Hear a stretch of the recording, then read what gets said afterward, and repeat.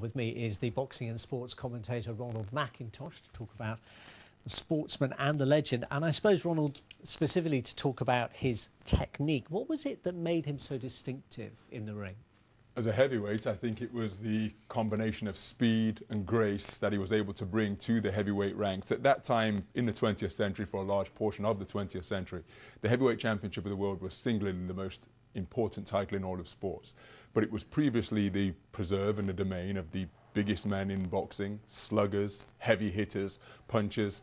There were a few guys who possessed footwork that was notable. Jack Johnson, the Galveston Giant, the first black heavyweight champion of the world. But Muhammad Ali brought to the heavyweight division the skills of a welterweight, the skills of a lightweight, the ability to glide around the ring as though he's on roller skates, as fluid as mercury, and then dazzling hand speed as well, and evading punches rather than demonstrating his toughness by absorbing punches. Just a remarkable set of skills that hadn't been seen in a heavyweight before. And there were those who kind of were a bit sort of negative about this approach, weren't there? Most certainly, because boxers who had come before that, they demonstrated their toughness by absorbing the blows and giving out shellacking punches of their own. Joe Louis in particular, flat-footed, devastating combination puncher, devastating knockout puncher. But Muhammad Ali, his whole thing was that during his prime, on his ascent to the title, which he won in 1964, and before he was forced to exile from boxing in 1967, he was simply untouchable. If you want to see Muhammad Ali at perhaps his physically most imposing, then try and dig out the fight where he fought a boxer by the name of Cleveland Williams. And it's simply poetry in motion to see a man of that size move with that agility and give out punches, epitomizing the art of boxing, hitting without being hit. I was reading something a little earlier in an article that's quoted today in the New Yorker. This is something that was written at the time of the 1960 Olympics, when of course he won his gold as an amateur. A.J. Liebling, who was one of the most distinguished of boxing writers, you'd know very well, and will doubtless have read his stuff before. He said Cassius Clay, as he then was, had a skittering style, like a pebble scaled over water. He was good to watch, but seemed to make only glancing contact. And there's a sort of sense that somehow this wasn't quite proper.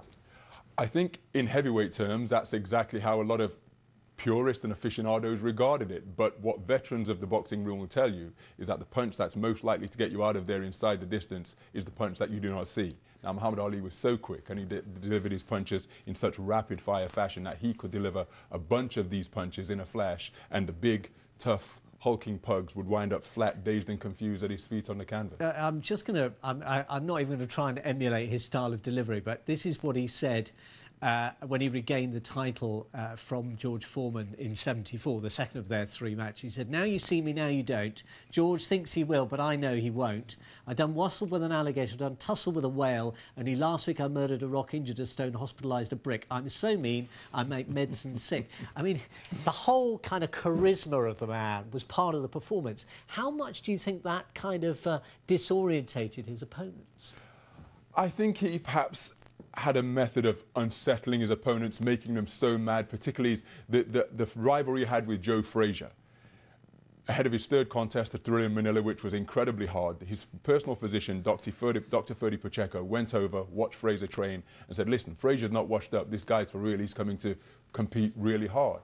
And all of the taunts that Ali was labeling at Joe Frazier, Ali thought would make him angry, take him out of his game, and his thought process was, the madder he gets, the easier it will be. So when he came up with all these nicknames, the predictions, the dog roll, the rhyming, I'm sure a lot of it was to try and unseat and unsettle the person that he was trying to box, because then he would get so angry, lose control, and fall into his game plan. On some opponents it worked, on some of them it didn't, but he was so skillful that, and so inventive and so imaginative, that more often than not, he found a way to win. Did he stay too long in the ring, do you think?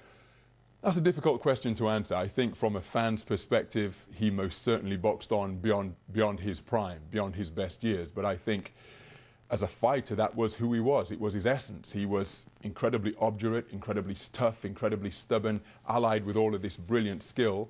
But he was a fighter at his essence. And Ray Leonard said the other day, the toughest battle boxers often face is against themselves, because you're asking them to give up a huge part of themselves when you're asking them to step away from the boxing ring. So while we may have, as fans, have wanted him to give up after the Foreman fight in Zaire or after the third Frazier fight in Manila, I think he had to see how much he could extract from himself. And let's face it, by continuing, he climbed the mountaintop a third time by losing and then regaining the title to Leon Spinks. But yeah, most certainly carried on past his physical prime, but I think ultimately he went out on his own terms. Ronald McIntosh, boxing commentator, thank you so much for that fascinating insight into the technique and the talent of Muhammad Ali. Thank you.